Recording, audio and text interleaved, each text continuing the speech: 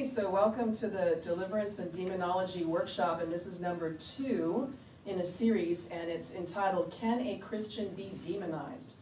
That's controversial, it shouldn't be, but we're going to unpack that tonight. So to my left, you'll see a painting. This is entitled, The Torment of St. Anthony, and this was painted by Michelangelo in 1487 or 1488. This was his very first work, and the subject there is St. Anthony, who was a desert father. He was a hermit, and he engaged in ascetic practices, and apparently he wrestled with a lot of demons, so he's sort of a perfect subject for tonight's discussion. A lot of Renaissance painters were very much captured by him. Lots of different painters painted different versions of St. Anthony, so there's that. So, can a Christian be demonized? Well, we have to first correct a common misunderstanding, and that is based on the Old King James translation of the Greek word daimonizomai. Remember, the Old King James translation came out in 1611. This is a long time ago. And the way that Bible, which is a standard Bible, translates daimonizomai is demon-possessed. And that implies total ownership. So that word is better translated, daimonizomai is better translated as demonized, which means that a person has a demon or is under the influence or power of a demon, but is not owned by a demon. Very important distinction. So it's a little bit like having the bug, you know, some kind of bug or a fit or a spell, only far worse. But obviously in the case of a believer, the believer belongs to Christ. And actually, all things belong to Jesus, but not everybody recognizes or acknowledges that. Hebrews 1, chapter 1, verse 2 says, Jesus Christ is the appointed heir and the lawful owner of all things. And in the Old Testament, God Most High is described as maker and possessor of heaven and earth. So if you make something, if you author it, then you are necessarily the owner. But of course, the devil trespasses on God's property, right? He vandalizes and he squats. And that's why we have this predicament. So despite commitment to follow Jesus, a believer can come under the influence of Satan. And let me give you a great example. Peter. Peter, we consider him to be a leader of the early church, a great spokesperson. He was a very good oral communicator. But Jesus rebuked Peter to his face and said, "Get behind me, Satan. You are an offense to me. You're a stumbling block because you do not have in mind the things of God, but the things of men." And that's in Matthew chapter 16, verse 23. And the only other time that Jesus said, "Get behind me, Satan," was when he was addressing Satan himself. So if Peter, who was considered the head of the church by some, maybe even Catholics in particular, if he could come under the influence of Satan, then any one of us can. And any one of us could come under the influence of a subordinate of Satan, like a demon or a fallen angel. So, why does the church think that demonization or deliverance is such a strange thing? At least a third of Jesus' ministry was dedicated to exorcism. And I've got a question for you. Out of whom did Jesus primarily cast out demons? Was it the pagans? You know, the unbelieving world, or was it primarily the Israelites, the people who were in covenant with God? Israelite. Yes, yes, indeed. And in fact, you were going to add to that? And Gentiles. And Gentiles, but primarily Israelites. At the beginning of his ministry, when a Canaanite woman from the pagan region of Tyre and Sidon, this is kind of a coastal area, came to him, she begged him to deliver her daughter from a tormenting spirit. And at first he refused. He said this, "I was not sent except to the lost sheep of the house of Israel." That's in Matthew chapter 15, verse 24. And the Amplified translation renders this statement as, "I was commissioned by God and sent only to the lost sheep of the house of Israel." So salvation is of the Jews, and apparently the Jews have the first right of refusal. So it was only by her great faith that she prevailed upon Jesus and got him to just temporarily redirect his ministry, which was supposed to be focused on the Israelites. He temporarily redirected it to this Gentile woman and her Gentile daughter. So the order of priority was and remains God's people first in terms of deliverance. He ministered first and foremost in synagogues and the temple at Jerusalem where the faithful gathered. He said, I always taught in synagogues and in the temple where the Jews always meet, and in secret I have said nothing. That's John chapter 18, verse 20. So the modern equivalent would be Jesus touring all of the churches in America and catapulting demons out of congregation members, and not just laity, but clergy also. So he would not primarily go to, do deliverance in covens, or crack dens, or strip clubs, or drag queen shows, or Valley Tudo Anything Goes cage fights. He would go to the river room first, right? And he wouldn't do deliverance first in labs of scientists who concoct new and improved methods of infecting the public with lethal viruses, or labs of pharmacists who roll out new nostrums to undermine public health and fertility and to ensure that the survivors are forever dependent on the malpractice of medicine. No, he would go to churches first. And he would not even go to congressional committees that caucus at the witching hour to misappropriate uncontested trillions. This happened recently in Congress.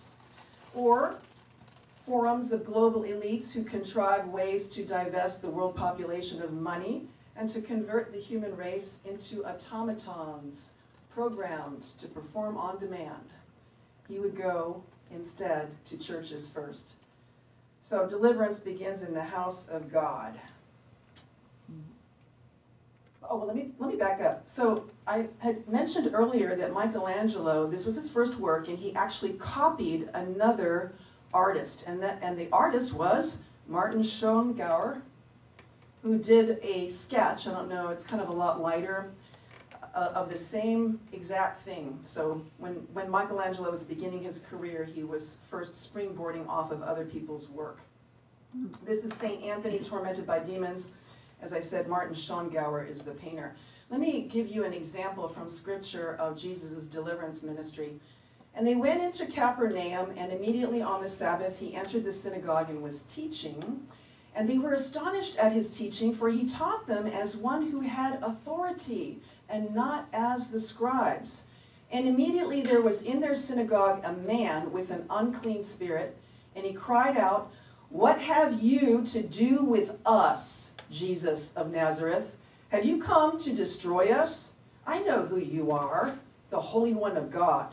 But Jesus rebuked him, saying, "Be silent and come out of him." And the unclean spirit, convulsing him and crying out with a loud voice, came out of him.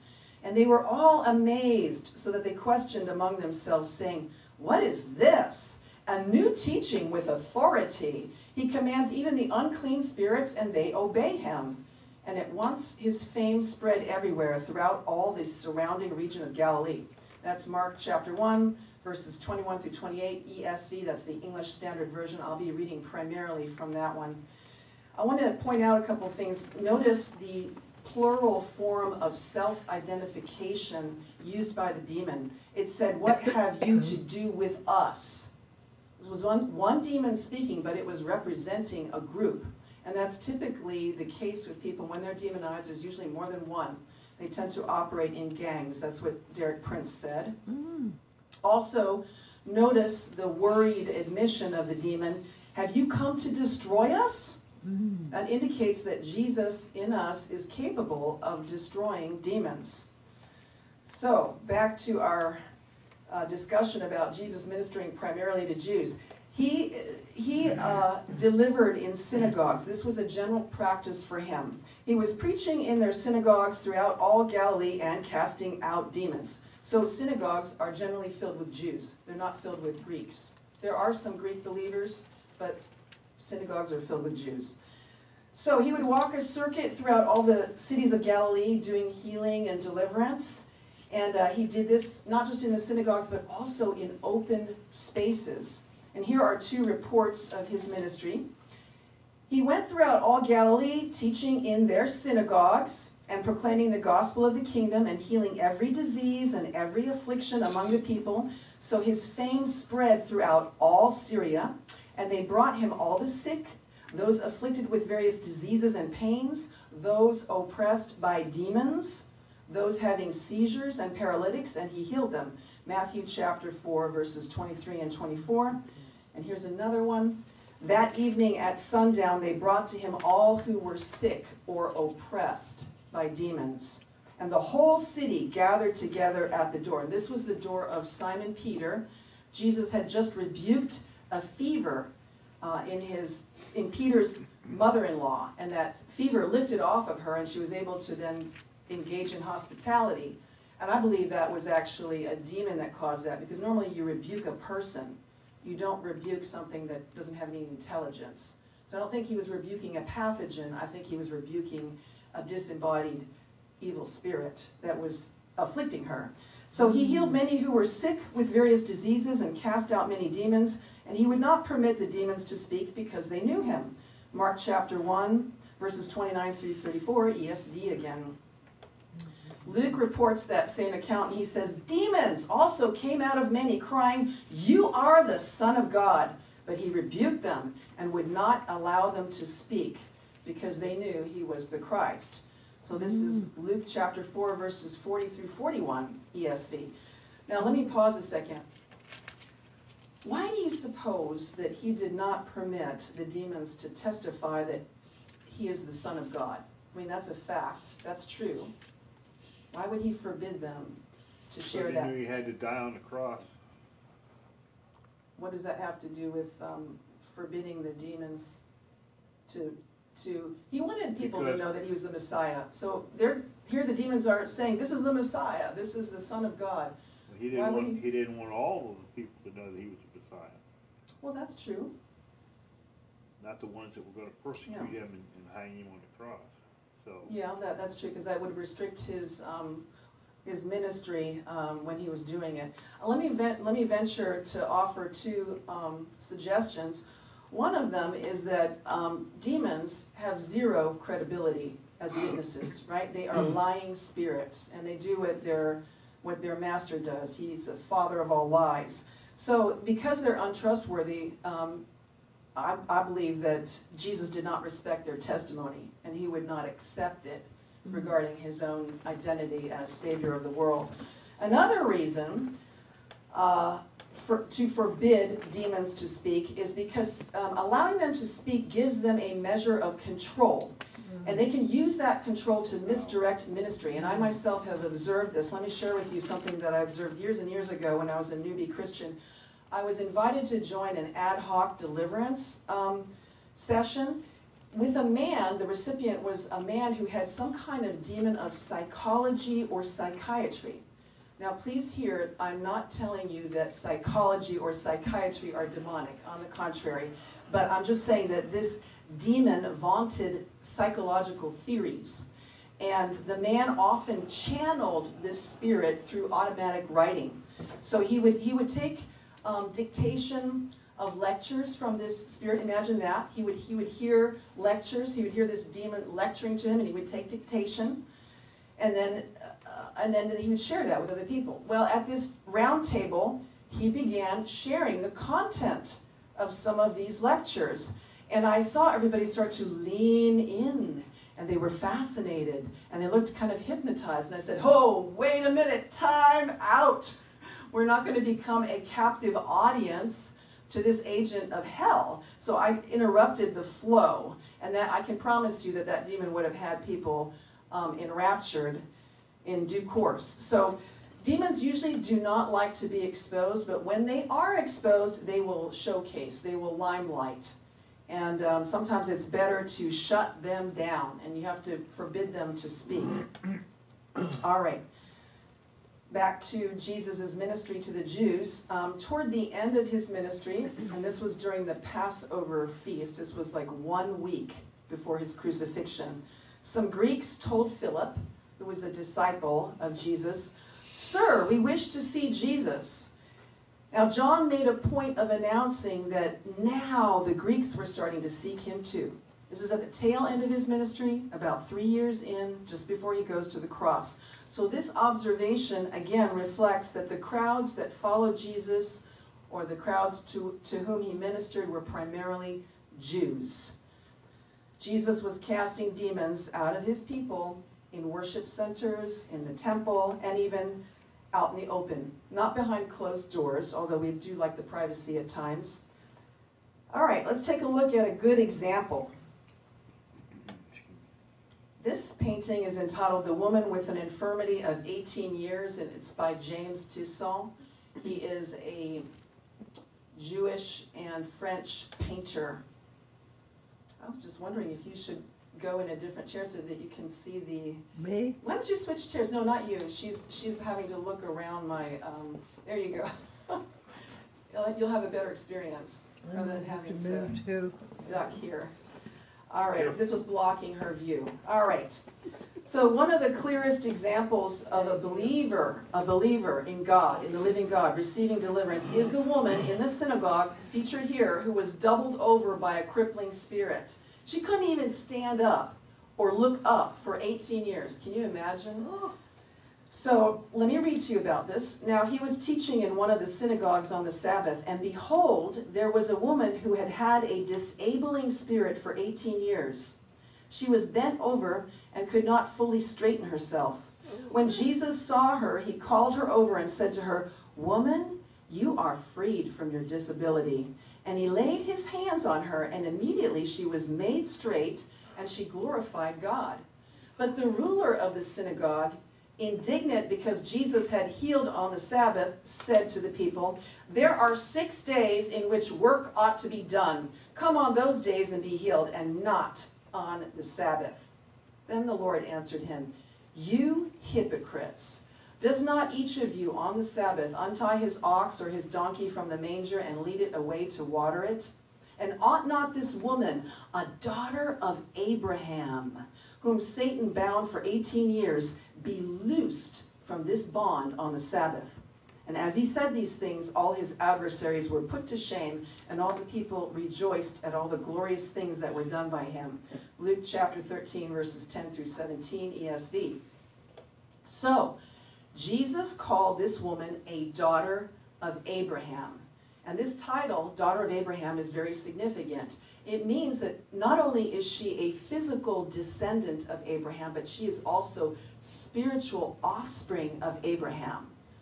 So she had faith in the living God, just as Abraham did. She was in covenant with the living God, just as Abraham was. She was in right standing with God, just as Abraham was. She was a friend of God, and also one in whom God could confide, just like Abraham. And yet, this godly woman had a demon. So this does a lot to help us understand how Christians can have demons. All right, another example of a believer receiving deliverance is Mary Magdalene, out of whom Jesus cast 7 demons. And this is entitled, this work of art, Magdalene with the Smoking Flame, by Georges de la Tour. And this is in the Louvre in Paris, France. Beautiful work. 1642, 1644 is the approximate date of the creation of this work. So she was a true follower of Christ, though her reputation has been much sullied by Pope Gregory I, who misrepresented her as a prostitute. He actually conflated Mary Magdalene with Mary of Bethany, and also with another woman who is unnamed in the scripture. She's the sinner who repents, who actually weeps and sheds her tears on Jesus' feet, and then dries his feet with her hair, and then kisses his feet and anoints his feet with oil. Well, Pope Gregory confused Mary Magdalene with these 2 other women who had repented of harlotry. But here are the biblical facts about her. She was among the women who followed Jesus and ministered to his needs out of their own substance. And she was also among those who were eyewitnesses of his crucifixion. So she saw the soldiers distribute his garments. She saw them cast lots for his tunic. She observed the manner of his death, and she was also a witness to all these cataclysmic events that occurred right after his death. Let me read to you. And the earth shook, and the rocks were split. The tombs also were opened, and many bodies of the saints who had fallen asleep were raised. And coming out of the tombs after his resurrection, they went into the holy city and appeared to many. When the centurion and those who were with him, keeping watch over Jesus, saw the earthquake and what took place, they were filled with awe, and they said, "Truly, this was the Son of God." There were also many women there looking on from a distance who had followed Jesus from Galilee, ministering to him, among whom were Mary Magdalene and others. Matthew chapter 27, verses 51 through 56, ESV. Here's another painting by the same painter. He painted 3 different paintings. They're mood pieces, aren't they? This is called The Repentant Magdalene, painted in 1635 or 1640, again by Georges de la Tour. This one happens to be in the National Gallery of Art in Washington, D.C. Well, that title, The Repentant Magdalene, shows that he was influenced by Pope Gregory's confusion about her being a prostitute. All right. Mary Magdalene was one of several women who purchased spices and prepared them and carried them to the tomb at dawn to embalm Jesus according to the Jewish burial rites. And she and the other women were startled to see an angel, or angels, depending on which gospel you read, who announced that Jesus had been raised from the dead, and then instructed them to share that news with his disciples. So let me read to you a passage, and at the very end it's got something very distinguished fact about Mary Magdalene. When the Sabbath was past, Mary Magdalene, Mary the mother of James, and Salome bought spices so that they might go and anoint him. And very early on the first day of the week, when the sun had risen, they went to the tomb. And they were saying to one another, "Who will roll away the stone for us from the entrance of the tomb?" And looking up, they saw that the stone had been rolled back, and it was very large.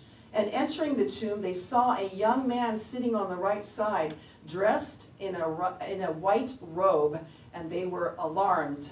And he said to them, "Do not be alarmed. You seek Jesus of Nazareth, who was crucified. He has risen. He's not here. See the place where they laid him. But go, tell his disciples and Peter that he is going before you to Galilee. There you will see him just as he told you." And they went out and fled from the tomb, for trembling and astonishment had seized them. And they said nothing to anyone, for they were afraid. Now, when he rose early on the first day of the week, he appeared first to Mary Magdalene, from whom he had cast out 7 demons. She went and told those who had been with him, and as they mourned and wept. But when they heard that he was alive and had been seen by her, they would not believe it. Mark chapter 16, verses 9 through 11, ESV. So Mark reports that an angel charged all of the women who were present in the tomb to share the good news. But apparently, a few of them were freaked out. I mean, they were really in shock and were frightened and did not do it. And Mary Magdalene was the one who followed through. Here is the last of the series by Georges de la Tour. This is entitled The Penitent Magdalene, alternatively also titled Magdalene with 2 Flames, because you've got that reflection there. This one's in the Metropolitan Museum of Art in New York. I want to say something, if I can just digress into art. If you study this one, to me this looks like an earlier work of his. It almost looks like he was emulating another painter by the name of Caravaggio, who was had a more Baroque style. This looks more porcelain to me. She's got kind of an artificial perfection about her. His later work looks more soft, more subdued, more realistic, more natural. Just a comment on the art. All right, so John reports the same event, but with more details. And he includes this kind of surreal interaction that Mary has with the 2 angels, and then also with the risen Jesus while she's still in this delirious state of grief. But Mary stood weeping outside the tomb. And as she wept, she stooped to look into the tomb. And she saw two angels in white sitting where the body of Jesus had lain, one at the head and one at the feet. They said to her, "Woman, why are you weeping?" She said to them, "They've taken away my Lord, and I do not know where they have laid him." Having said this, she turned around and saw Jesus standing, but she did not know that it was Jesus. Jesus said to her, "Woman, why are you weeping? Whom are you seeking?" Supposing him to be the gardener, she said to him, "Sir, if you have taken him away, tell me where you have laid him, and I will take him away." Jesus said to her, "Mary." And she turned and said to him in Aramaic, "Rabboni," which means teacher. Jesus said to her, "Do not cling to me, for I have not yet ascended to the Father, but go to my brothers and say to them, I'm ascending to my Father and to your Father, to my God and to your God." Mary Magdalene went and announced to the disciples, "I have seen the Lord," and that he had said these things to her. That's John chapter 20, verses 11 through 18, ESV again. So Jesus bestowed on Mary Magdalene this distinct honor of being the first person to interact with him after his death and to report the miracle of his resurrection. She was the first to declare, "Christ is risen and is ascended to the right hand of the Father." So to me, this elevates the status of women, for one thing. It also affirms their capacity to preach the gospel, because she was the first person who did it. That's the gospel in a nutshell. He's risen, he's ascended to the right hand of the Father, right?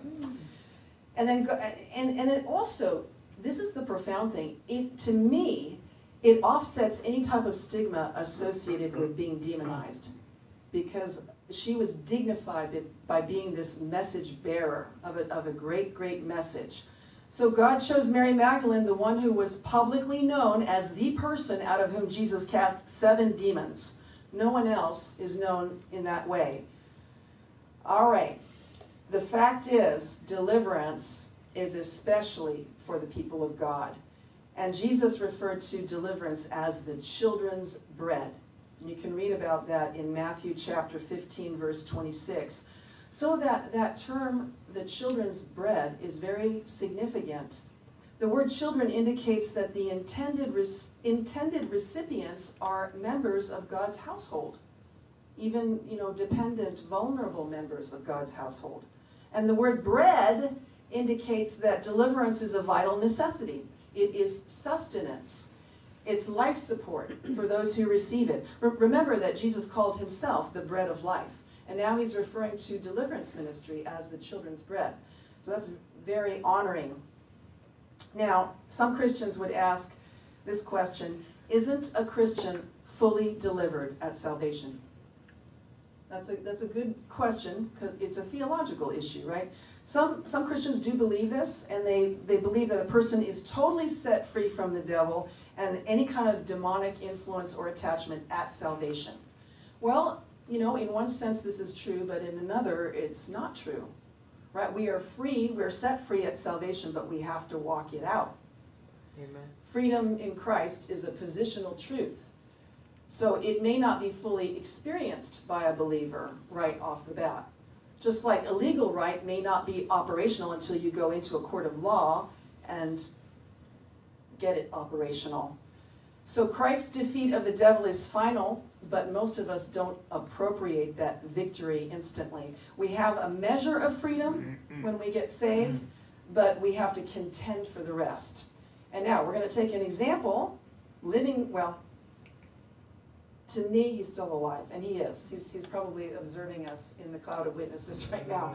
So this is a picture of Derek Prince. He lived from 1915 to 2003. He was a very highly respected Bible expositor who had a global ministry.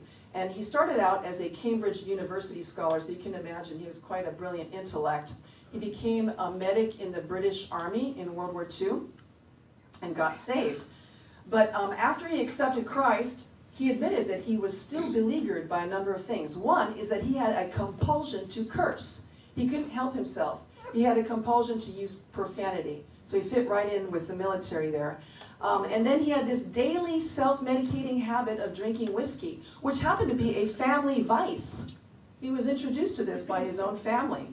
Probably had a generational demon of whiskey addiction. And then he also said that he felt this power from below, which he later identified as a demon of yoga. He was a yoga practitioner before it even became vogue. We're talking, you know, when it was still considered fringe. And he had also this dark cloud of depression settle on him from time to time. And he had entered into this kind of brooding state. So this was his condition after he was saved for some time. And then it wasn't until he had a supernatural experience in the Holy Spirit. This was the baptism in the Holy Spirit where he got the gift of tongues. He felt this power from on high descending on him like a cascade. And then he felt this tremendous power flush and like a lot of debris and filthiness was exiting his body. And then after that, he was instantly free of profanity, whiskey, and the power from below, that yoga demon. I mean, like instantly. So he didn't even go through a deliverance. It was the power of God sovereignly delivering him. Even then, he still had this demon of depression for years and years. And as he pondered this, one day he was reading in Isaiah chapter 61, verse 3, and he saw a verse there that describes the spirit of heaviness. And he said, that's it. That is my problem. It's not a psychological condition. It's not something that I have to like discipline myself to control. This is an enemy alien in me, and I'm getting it out. So he also realized that this spirit of depression had stalked the male members of his family. Practically all the male members of his family had this brooding spirit of depression come over them from time to time. So you see there from his example that freedom in Christ came gradually. It came progressively. And it was punctuated by these periodic dramatic breakthroughs, but by and by, his experience, I think, is highly representative of that of most Christians, which is that this is a sanctification process. We're becoming freer and freer. We're becoming more and more pure, more and more set apart unto God. All right, let's consider the opposition, though. One scripture that Christians cite in support of total freedom from the power of darkness at salvation is 2 Corinthians chapter 5, verses 17 through 18. So I want to examine this verse really closely because it has led to this mistaken impression that no Christian needs deliverance after salvation, or no Christian should need deliverance after salvation. Now I'm going to read to you several translations. This refers to the new creation. Therefore, if anyone is in Christ, he is a new creation. Old things have passed away. Behold, all things have become new. That's the New King James. Here's another translation. Therefore, if anyone is in Christ, the new creation has come. The old has gone, the new is here. New International Version. And here's another one.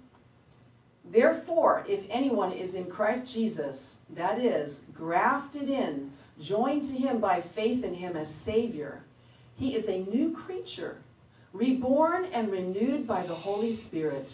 The old things, the previous moral and spiritual condition have passed away. Behold, new things have come because spiritual awakening brings new life. That's the Amplified. So all of these translations give the impression that the new creation is finished and complete, fixed and final upon salvation. And I would say that even the New International Version is probably the most emphatic in this presentation of a fully materialized reality. The old has gone. It says, the old is gone, the new is here. Well, this interpretation is misleading, and it is a result of the way that the original verb form has been modernized and lost its original meaning, which includes a time reference. It's also the result of, I would say, the translator's interpretation. So together these things have contributed to this misunderstanding that the new creation has replaced the old and that deliverance is perfected at the moment of salvation. That's the mistake. Now, because this is such a crucial issue, whether deliverance concludes at salvation or whether it begins and continues, it's worth researching this verb. And our theology hinges on it. I met someone in Scotland who believed this way because of this particular verse. All right, so let me just do a little retro here. I used to be a college English instructor, and I just want to give you a little bit of a lesson here on this word. All right, so this action word that describes the new creation is the verb ginomai, and it means literally to become, to come into existence, to begin to be, to receive being. And the archaic form of the verb was rendered is become, or are become, as in all things are become new. Well, this archaic form is not used in any of the modern translations that I read to you, probably because it sounds a bit awkward and contrived in modern English. In fact, it was outmoded in Middle English, and it was replaced by has become or have become. So modern English only uses this archaic form for poetic purposes or for a specific narrow application involving a direct object, which we don't need to learn about. Examples of the archaic form are in the Old King James Version of the Bible, the 1611 version. Let me give you a couple examples. The Lord is my strength and my fortress and my song. He is become my salvation. The kingdoms of this world are become the kingdom of our Lord. Another example of the archaic and poetic usage of this verb was made famous by a man named Oppenheimer. He was the father of the atomic bomb. And he rendered a verse from the Bhagavad Gita, which is a Hindu sacred text, as, "Now I am become death, destroyer of worlds." Sounds like a slogan for a gaming system. Now I am become death, destroyer of worlds. Anyway, you can see that that's very, it's got a poetic usage. You like that, don't you? All right, so the problem with substituting the modern verb has become in the place of the archaic verb is become is this subtle but important difference in meaning. And this is illustrated beautifully in this sculpture here. The Freedom Sculpture. This is by Zenos Frudakis, and it was completed in 2001. So take a look at that while I compare and contrast. So the archaic verb expresses motion and transition, like these figures in that sculpture. You see the figures are emerging from the wall, and one of them is running forward. That's what the archaic verb expresses: motion, transition, shift, metamorphosis. It's a dynamic verb form. It implies ongoing action and an unfolding process of development. By contrast, the modern verb suggests something stable and static, like a completed action or a state of being that has already been attained. So this difference in connotation changes the entire meaning of the verse. Let's take a look at a detail. That's the Freedom Sculpture again by Zenos Frudakis. So the modern translations use what is called in English the present perfect tense, has become or have become. This refers to an action or an event that takes place in both the past and also the present. Now the problem is most people don't interpret it that way because they haven't memorized English grammar rules. Why should we? I can say that, having been a former grammar Nazi. So most people interpret has become or have become as kind of a change in identity that was completed in the past. For example, let me give you an example. If I say she has become rich with investments, then you know she's rich, period, end of story. No more to tell. And if I say to you that they have become healthy through exercise, then they're healthy, period, end of story, no more to tell. So the problem is that this is supposed to describe a process of development. She's becoming richer and richer, they're becoming healthier and healthier, more and more fit. And it's like, also, this particular sculpture by Michelangelo. You see the figure is emerging, but it's not completely emerged. It's in the process of emerging. This is called Atlas Slave, and it is an unfinished sculpture by Michelangelo. And it perfectly describes this verb, to become, to come into existence, to begin to be, to receive being. Speaking of this process of development. Now, when you apply that to the new creation, this means that the new creation is both now and not yet. Just like the kingdom is both now and not yet. Yes, we are set free at salvation, but we're getting freer all the time, especially as we cooperate with the Holy Spirit, because it's our Father's good pleasure to give us the kingdom. But the kingdom of heaven suffers violence, and the violent take it by force. So you have this interesting tension between something that is already occurring but is yet to unfold even more. All right, the Apostle Paul affirms this too, and I'd like to read what he says.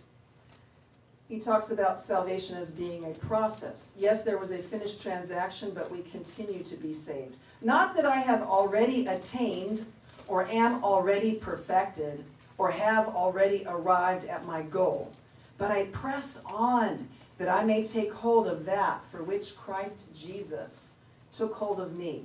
Brothers and sisters, I do not count myself to have apprehended or taken hold of it, but one thing I do, forgetting what is behind and reaching forward and straining to what is ahead, I press on toward the goal to win the prize for which God has called me heavenward in Christ Jesus.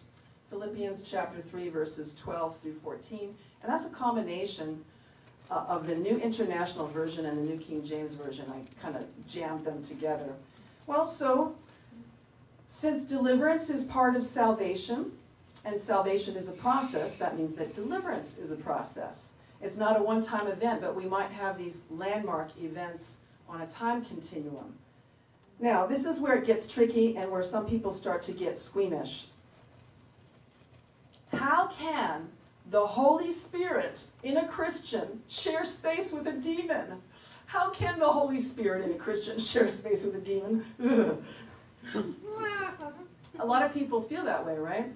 Well, he does for our sake, and that is the unfathomable love of God. The Holy Spirit enters us to make us holy, not because we are holy. I mean, what condition are we in? Are we perfect? Do we give place to the devil? We're a child of God.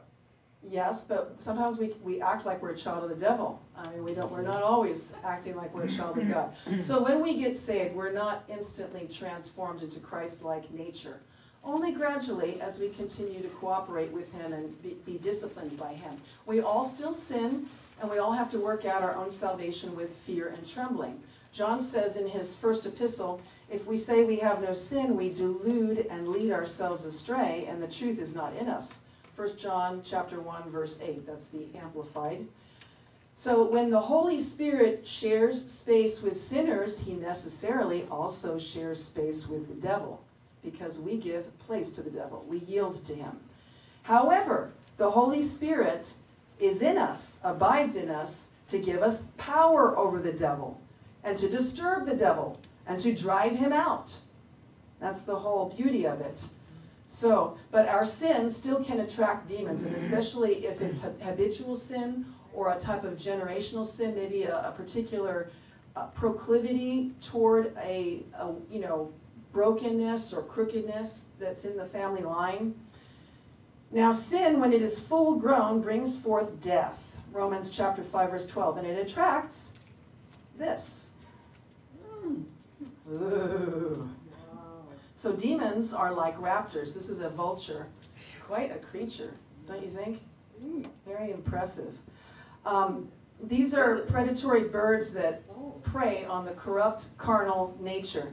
And do you know, Revelation actually refers to demons as unclean birds. Chapter 18, verse 2, unclean birds. Jesus alludes to this also in a passage about the end times. He says, wherever the rotting carcass is, there the carrion vultures gather. Matthew chapter 24, verse 28, that's the NIV. So let's think about what Jesus was saying. He often spoke in parables. It wasn't a big news flash to desert dwellers that, when you have a carcass, there the raptors are. There the vultures gather. So he must have been speaking about spiritual matters because that you wouldn't tell desert dwellers who already know that fact, that, that this is some kind of brilliant disclosure. He was referring to spiritual matters. Basically, the carnal nature attracts demons the way that rotting flesh attracts raptors. That's what he was saying. And after all, Satan is the prince of the power of the air, and his agents and emissaries are aerial predators. Now, deliverance, I would say, is probably the greatest aspect of the redemptive work of the cross.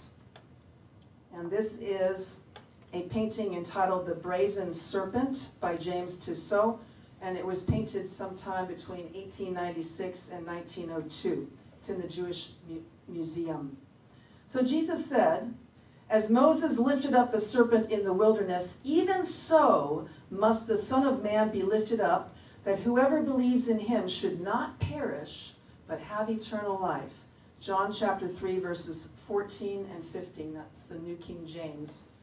Now, Jesus was referring to a very peculiar incident in the wilderness, and this prefigured his crucifixion. This was foreshadowing his crucifixion. And just to make a long story short, and you can find this in the book of Numbers, the Israelites got very frustrated in the wilderness, as we all would, and they blamed God, and they slandered God, and then they were bit by fiery, flying serpents for their backbiting.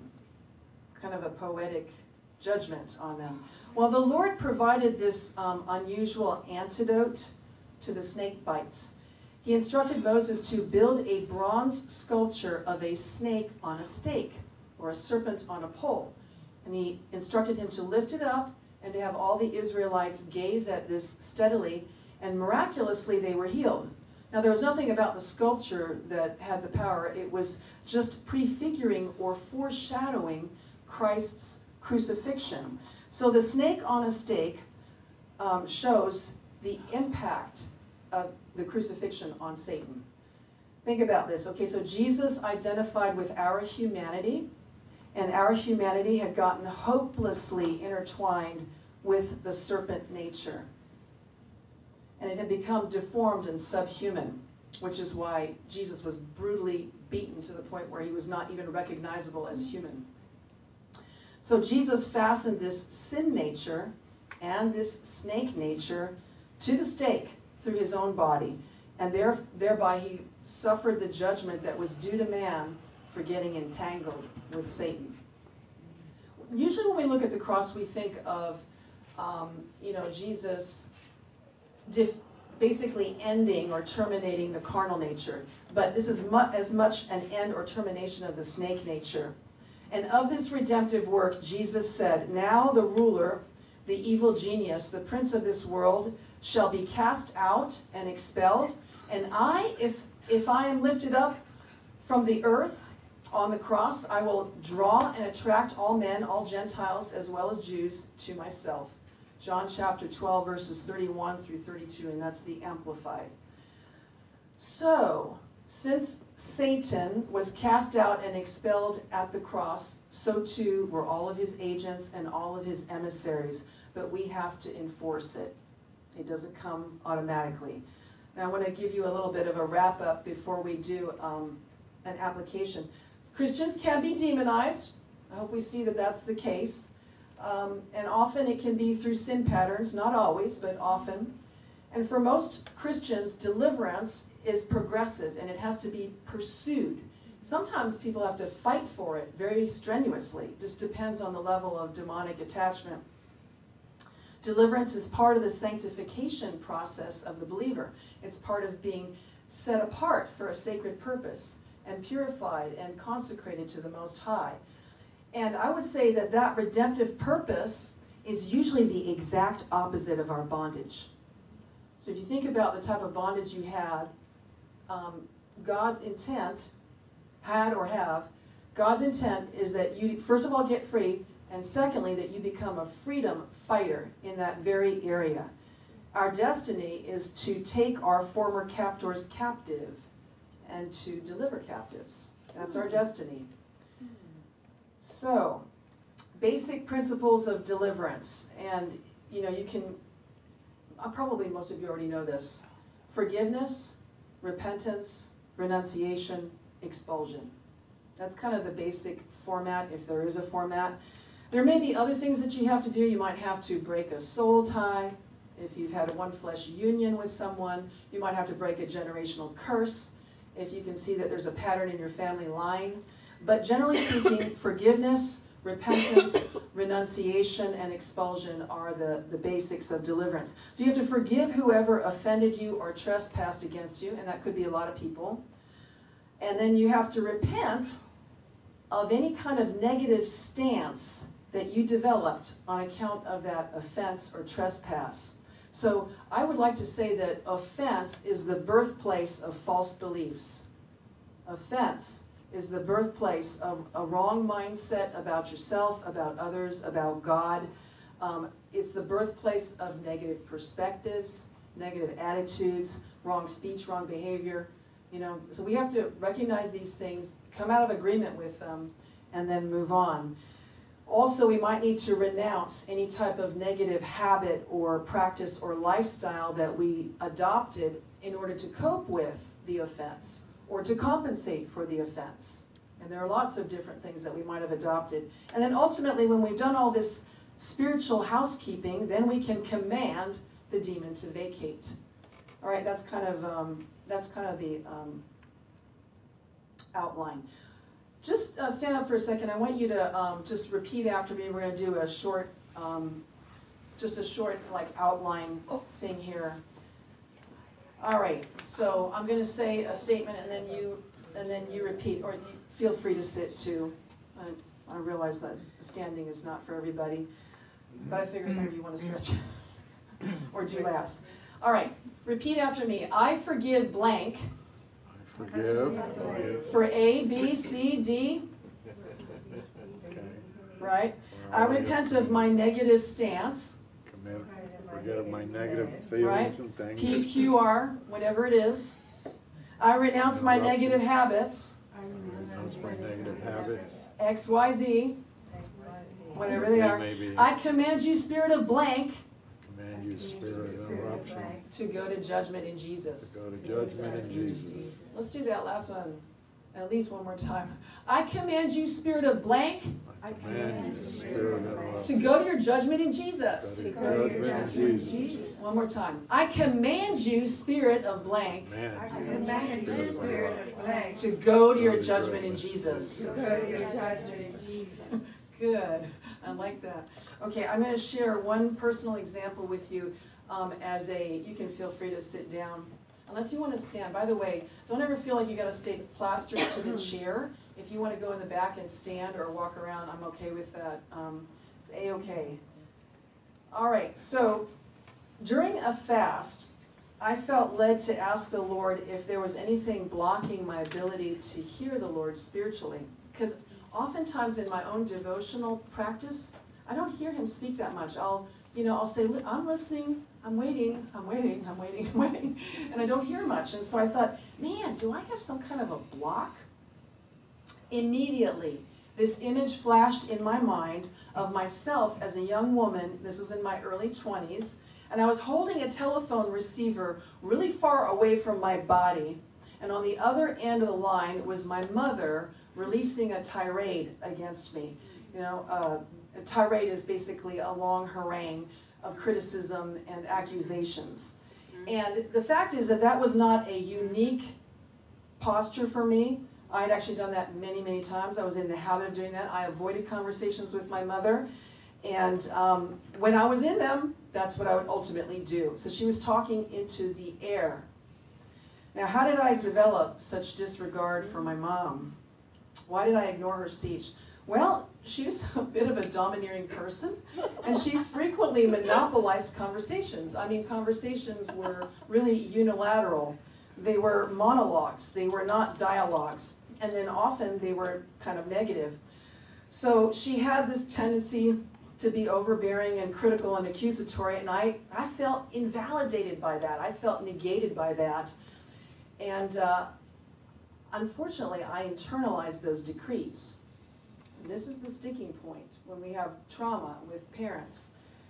Instead of getting the facts about myself from God, who am I, what's my identity, what's my worth, Lord, what's my purpose in life, what is my significance to you, I got them from my mom.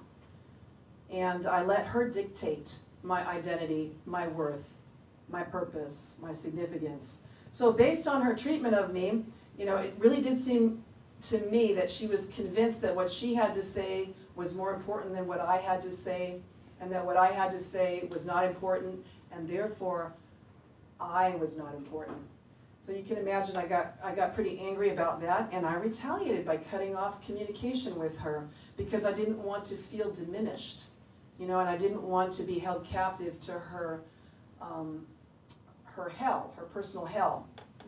So my anger and my defense strategies are understandable, but they were not God's way, right? This was a natural reaction to my mom's trespass, but it was a carnal solution to a relational problem, and one that doesn't really work. So obviously one of the 10 commandments is that you honor your father and your mother. And I was not honoring her, I was just dismissing her outright. Now, honoring parents, by the way, does not mean that you accept their abuse. It just means that you're open to them as human beings. All right, so Jesus said that we have to forgive, and he said that if we don't forgive, we can be turned over to the torturers or tormentors. He describes this in a parable. Let me read to you quickly. Then his master said to him, "You wicked servant, I forgave you all that debt because you begged me. Should you not also have had compassion on your fellow servant, just as I had pity on you?" And his master was angry and delivered him to the torturers until he should pay all that was due. So my heavenly Father also will do if each of you from his heart does not forgive his brother his trespasses. Whoa. Delivered over the torturers or tormentors. That is a perfect description of the demons. Matthew chapter 18, verses 32 through 34. So, I suspected that there was a demon blocking my spiritual hearing, and I also suspected that there was a demon blocking my physical hearing. Because check this out. Deafness runs in my family line on the maternal side, and you know that all the women who were deaf also happen to be the ones who would not listen to others. Very little correlation there, I wonder. So I was like, ooh, I forgive my mom. So I forgave my mom for, attacking me verbally, for talking over me all the time. And I repented also of my defense tactics, which were totally useless, and for shutting her down. And then I cast out 2 demons.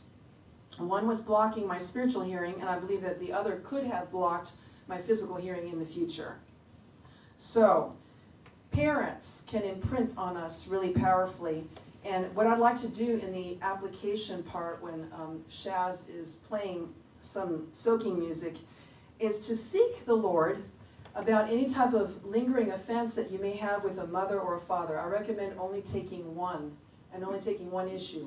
Usually we have issues with both parents, and usually there are multiple issues with both parents, but just take one issue with one parent and forgive your father or your mother of that trespass. Repent of any type of counterproductive tendencies that you develop out of that. And then if you think that you've done a good job, cast out a demon that you suspect might be associated with whatever problem you have. It might be, some form of oppression. All right? Do you understand what we're going to do here? Shaz is going to come up and play. Go ahead and come up, sweetheart. She's going to give us some lovely background music. I talk about it as cascading water.